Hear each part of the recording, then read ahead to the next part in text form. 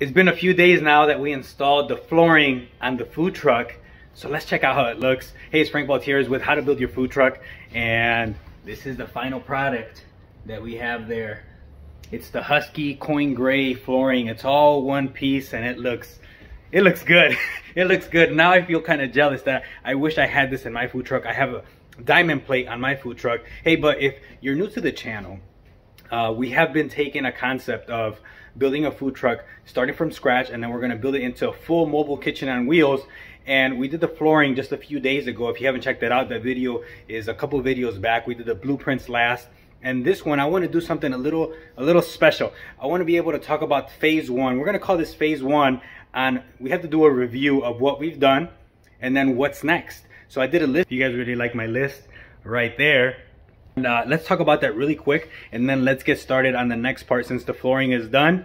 And then I finally finished these little pieces right up here that were driving me crazy on the stainless steel. But here's the... So number one, what we did is we bought the trailer. So this one's a 7x16 trailer by CargoMate, and I found it on Facebook Marketplace. So just know, I'm gonna put it right here because I glare. So I bought it on Facebook Marketplace, and that's where I bought my other one as well that I have. So if you're looking for something, Facebook is a real good place to look if you're looking to build it yourself. I didn't like the ones that were there that were already built, so I did it all. And then number two, you have to get a materials list. And the material list, it has two parts to it. One is where you're gonna get it from. And then two, the material list is what you're gonna get, where you're gonna get it from. And then the other one, if you're a little bit price sensitive, when you're price sensitive, a lot of places, for example, the stainless steel that I have right here, so where I found it, it was $39 a sheet. Some places were $70 for the exact same product. 304, I think it's a 304 20 gauge stainless steel. Really, really good stuff. So that is part of the material list, is knowing exactly what you need. And what we've done here is this, the demo. The demo was where we first started the food truck and we took all the old pieces of plywood out.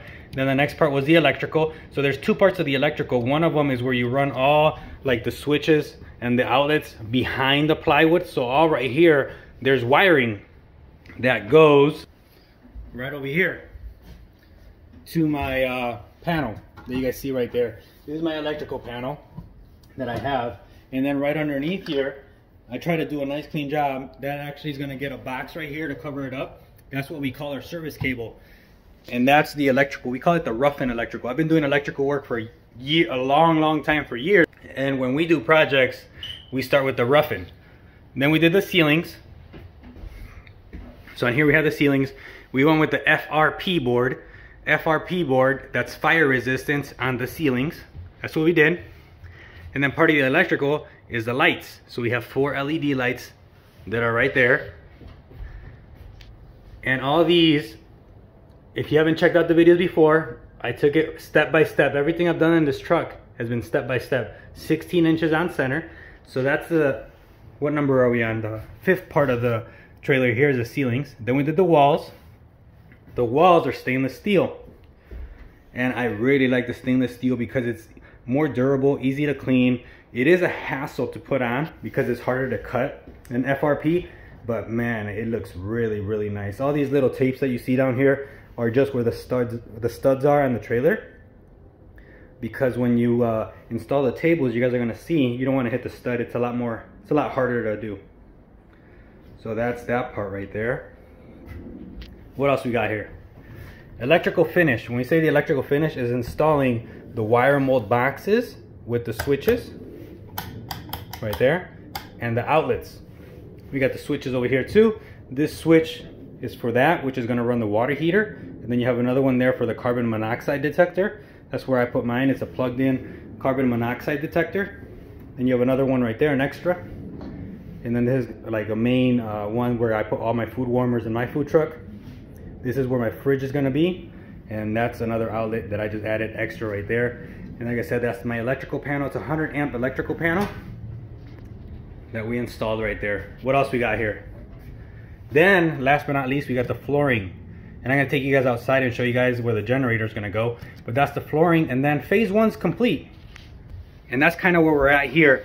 We're getting into some rough weather here in Chicago. I'm in the suburbs of Chicago, and the days of working are very limited because it gets dark by 5 o'clock. Out here, they change the time with daylight savings, and it gets really dark really fast. So by the time I get home, sometimes for my other projects that I have, it's almost too hard to be working. So I try to take advantage of every little moment that I have. Like right now, we're gonna start on the inside, but I wanted to do this recap because it's so important to know what we've done and where we got it from. Put the prices together. $39 a sheet for the stainless steel. We did the hood on there. Hey, I forgot the hood. I forgot the hood on there. Oh, and the concession window. Oh my goodness. That's why sometimes you need this list. I do have a list of everything that I've done, and I'm putting something there together for you guys where I can link it on Amazon, everything that I've bought, and I'm gonna make it like an affiliate link where you know, you make like a commission on it. This is the first time I've done something like that because it's the first time that I've reused the same products over and over again for these food trucks, and I really like them. And it makes it so much easier because the first time that I built my food truck, I was struggling. I was researching, where do I find a concession window like this? Where do I find my exhaust hood? What electrical panel do I use? Where do I find my stainless steel? The outlets and switches are pretty standard for me because I have a ton of them that we use on a daily basis. So those are like everywhere. Those are easy to find. But that is where we're at now. Let me show you guys the outside where we're going to put the propane. Right here, we're going to put the plumbing right in there. And a lot of questions have come in from the electrical. So if you have any questions on the electrical, hopefully I can get an answer for you guys.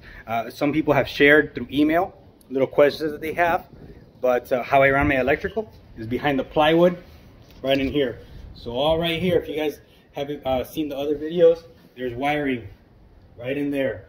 But we try to keep such a clean job that you'll never know. So let's go outside and let me show you what we've done here. In this part right here, this is something that I found that I really like.